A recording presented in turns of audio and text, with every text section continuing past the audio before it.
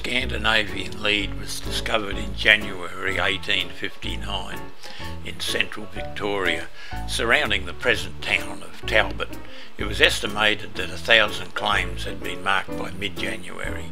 Unlike many rushes, this new lead was accessible only after blasting through 30 feet of basalt, the ancient lava flow from Mount Greenock. A population of 800 to 1,500 was doubled and trebled in a matter of days.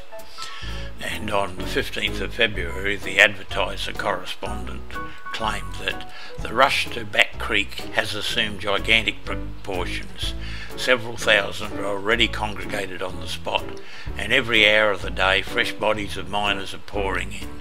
Stalls and other places of business, as well as grog shanties, are being erected by scores, and in short, all the signs are there which denote a monster rush.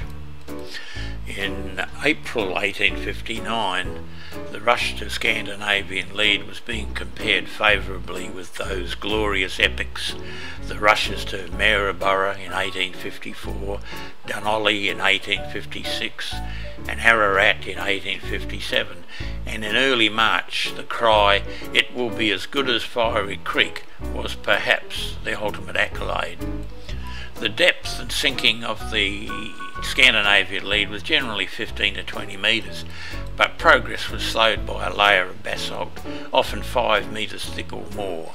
Although often decomposed into boulders, blasting with powder was necessary, and sometimes tragic in its consequences for the operator.